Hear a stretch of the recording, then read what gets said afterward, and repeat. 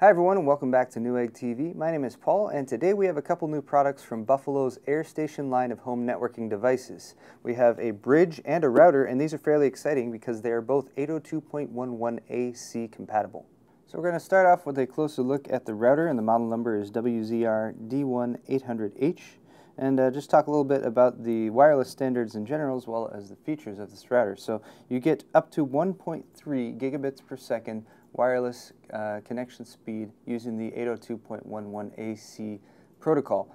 You also get up to 900 megabits per second simultaneous dual band wireless 802.11n. So it's actually backwards compatible. It can work using both the 802.11n or AC standards.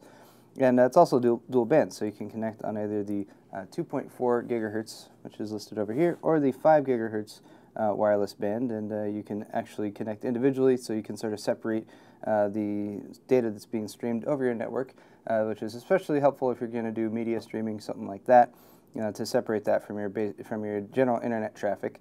And then also with the increased bandwidth available from AC, then you can actually stream higher definition video without stuttering or anything like that. You also get a Gigabit Ethernet hub built in, a USB port that you can use for a few different things, and of course multi-platform connections, so whether you're using Windows, Android, or the Apple operating systems, you can still connect.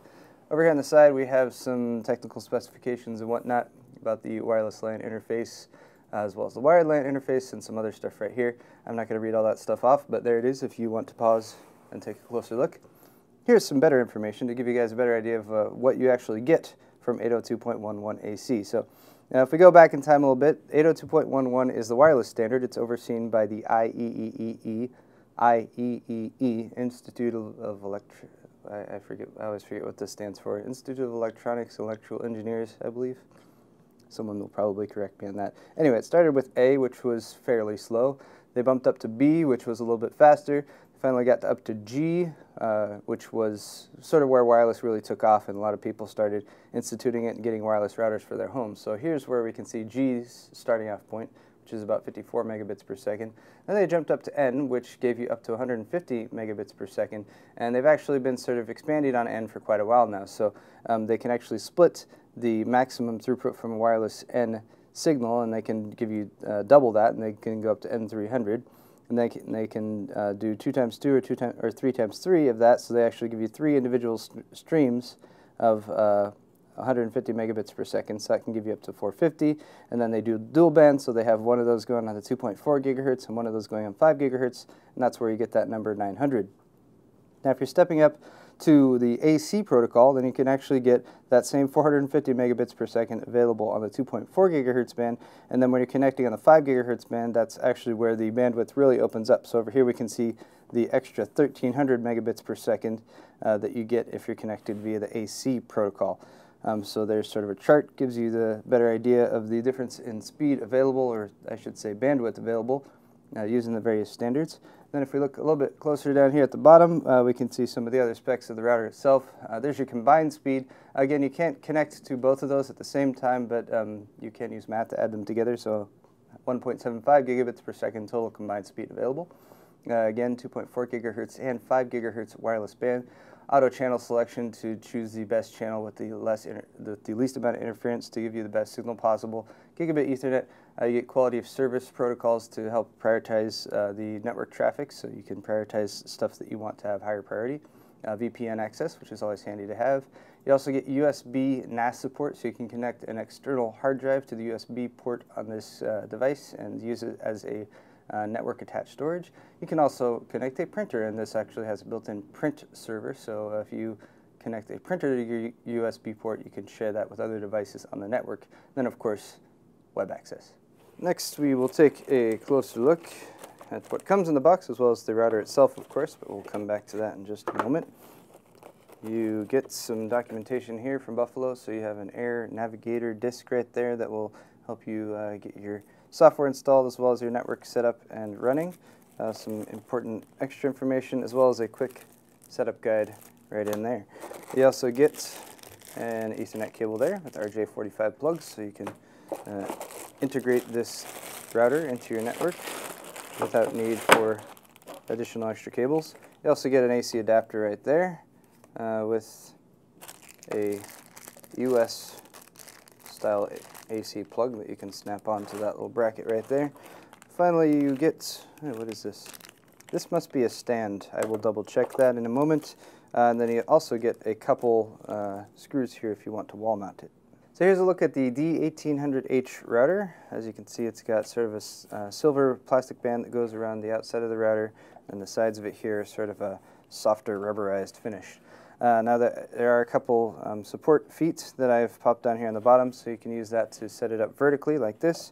You can also take one of those, remove it, and stick it on this end down here, and that is if you want to set it up horizontally, like so. And then you also have a couple mounting points through here that you can use those long screws I showed you with the accessories and mount that to a wall so it would just sort of hang from the wall like that. I'm going to pop this back on. And now let's go over the hardware features of the router. So starting right up here on the front, we have an AOSS button that stands for Airstation One Touch Secure System. So if you're using compatible devices, you can push that button to help more securely connect to a wireless device, especially when you're originally getting the router set up for the first time. You also have some LEDs right here. So the top one here is a wireless LED, and that will sort of give you some indications as to the wireless network status. There's a few different things it could do. Actually, most of the LEDs on this device can either flash or blink in different colors to give you different information about what's going on. All that information is listed in the manual. The next button here is your internet access LED, pretty simple. So if it's on or it's off, that will tell you whether or not the internet access is available.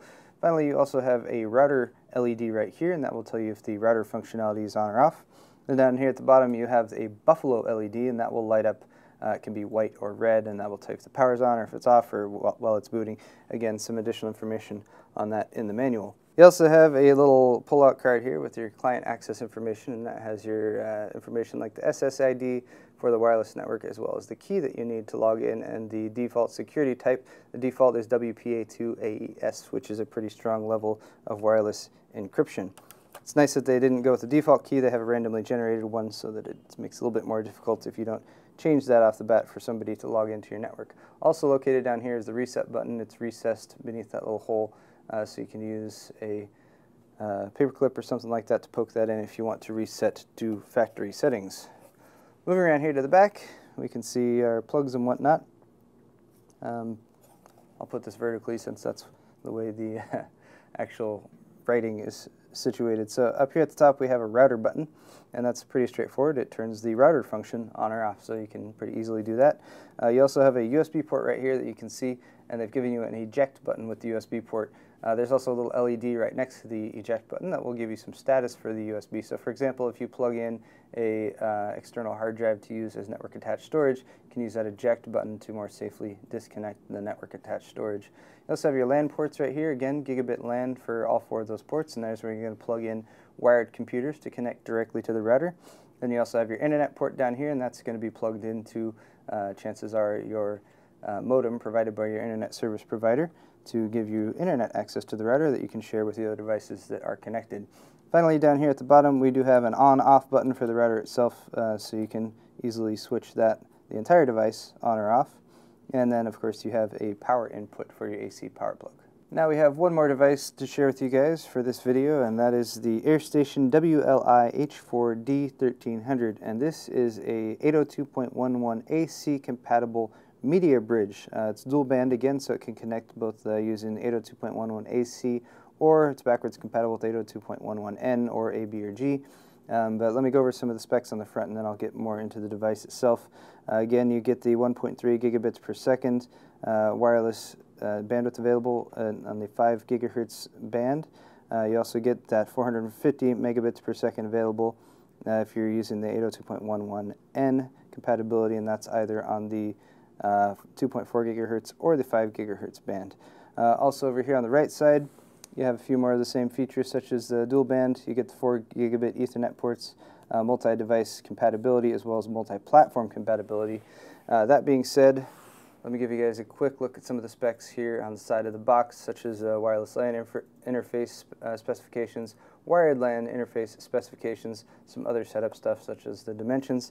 And that said, I'm going to flip around here to the back, because what this device really screams to me is game room. So take, for example, a home where you have several connected devices, and let's say in this home you have a router set up somewhere, and let's say that router is somewhere that is far away from where you actually want to have your computers, your Blu-ray players, your gaming devices like an Xbox or a PlayStation, and you want to connect those, but you don't want to run cabling all throughout your house. So this is a bridge, and what this is going to do is the bridge here is going to use that AC standard to wirelessly connect to your home router. So if you have a home router, such as the one that we showed you earlier in this video, that's 802.11 AC compatible, the Airstation D1300 can wirelessly connect to it, and then from wherever you have the Airstation set up, you can actually physically plug in all your devices to this product and give them a shared internet connection. Next up, let's take a look at what comes in the box. So you get the device itself, which looks eerily similar to the router that we showed you guys earlier. You get an eerily similar quick setup guide here, as well as a Air Navigator installation disc that has your manual on it, as well as some software to help you set up the device properly. Again, those support feet, you get the RJ45 Ethernet cable here to plug the device in or plug a device into this bridge. You get that aforementioned or aforeseen AC adapter, and then again you get a couple mounting screws. So as you can see, the housing here for the bridge is essentially the same as the router we showed you, the D1800H. Let me just go over some of the features on it. Again, you get that Airstation One-Touch Secure System button that you can use to set it up, the wireless signal here, as well as a 5 gigahertz LED that will tell you whether the 5 gigahertz band is up and running or not. Speaking of which, for 802.11 AC, for those high 1300 megabit per second transfer rates or bandwidth available, you actually need to connect via that 5 gigahertz band.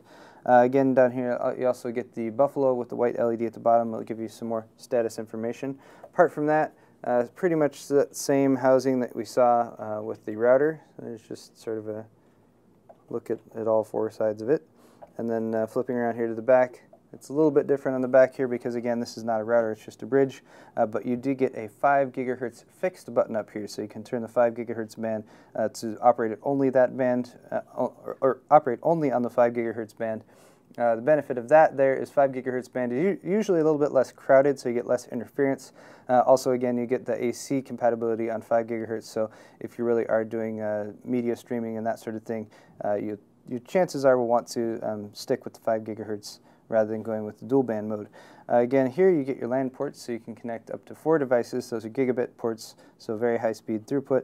Then down here again at the bottom you get a power on and off switch, as well as your AC in.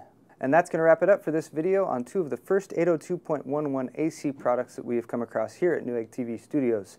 Again, this has been the D1300 wireless media bridge and the D1800H wireless dual band router. I'm Paul with Newegg TV. If you enjoyed today's video, please head over to our Newegg YouTube channel and don't forget to subscribe for more tech videos. Thanks a lot for watching, and we'll see you next time.